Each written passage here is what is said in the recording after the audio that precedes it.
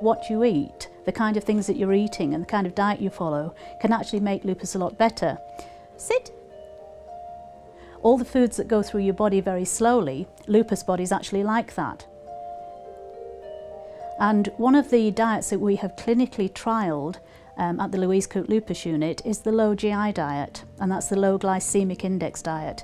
And basically it's what I call the old-fashioned way of eating. It's going back to all the stuff that hasn't been over-processed. Brown rice, brown bread.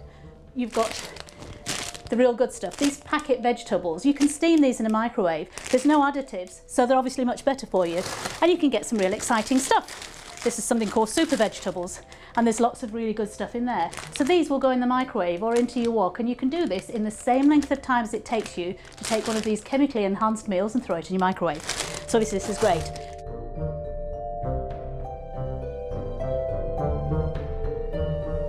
I think it's important for lupus patients and other patients with chronic illnesses to remember that they should lead as normal a life as possible.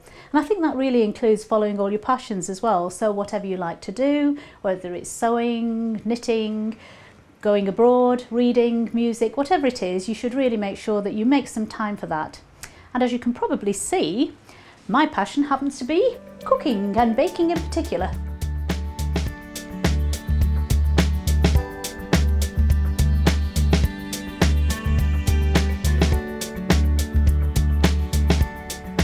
I'm known as the cupcake queen in the lupus unit in particular because I like to make cupcakes. I think it brings out the artistic side in me, and I like a bit of bling, so it means I can put glitter and sparkly things all over food, which is obviously fun. And also the nice thing is that you get appreciated after because everybody loves them. So they're fun and it's just something nice to do.